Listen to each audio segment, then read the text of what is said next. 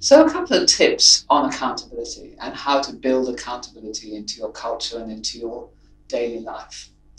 The word accountability is a great one when you look at its origin, because it actually comes from the word to give an account of, so to be asked to give an account of.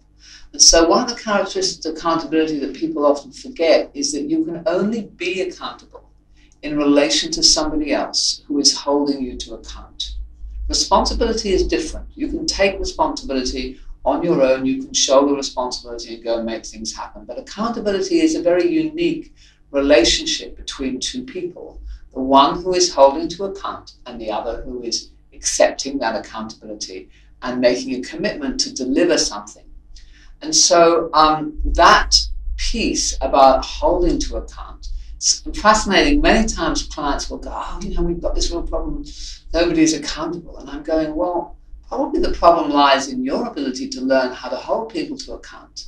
So leaders won't always see that, in fact, it's the skill of the holding to account that creates the culture where people are then able to pick up accountability.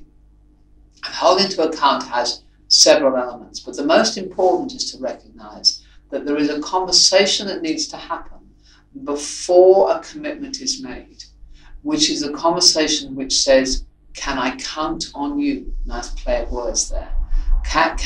This is what I want, this is what I need. Are you able to deliver that?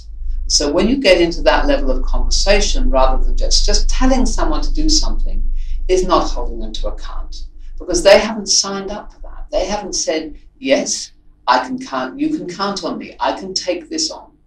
So there's a whole process of engagement, negotiation, getting clear, what would it take, can you do that, what's the deadline, is it definite, is it a commitment?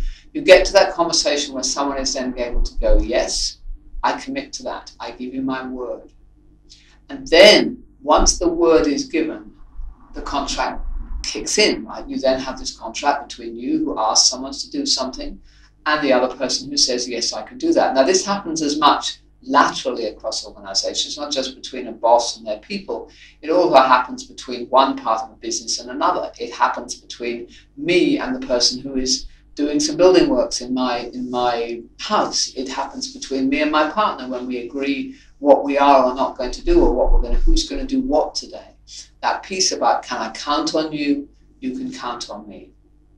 So most people, when they look at accountability, start to look at what happens at the back end. They look at the consequences. They look at, how can I hold someone to a commitment they made? What do I do if they don't deliver on that? Not enough time, in our view, is spent on the front end. And the better the front end occurs, the more commitment there is at the beginning, the more likely it is that the promise will be delivered. When you get to the second half, then there is a role of the person who is doing the holding to account to just, do that checking if necessary, just a little bit follow up. Is it looking like it's going to come on track? So on and so on, so that you don't just abandon it. And with some people, obviously, you have to do more of that with others.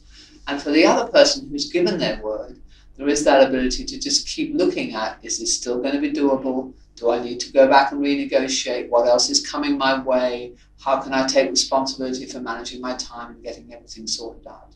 And then finally, that moment where the deliverable is due to be given, there is then that the keep score, the keep scoring element about was it delivered or not, and is there then some consequence, some reward, or some penalty for that.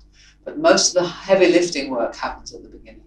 So that's how we like to think about accountability, again, breaking it down into small pieces and thinking about how we can start to build it.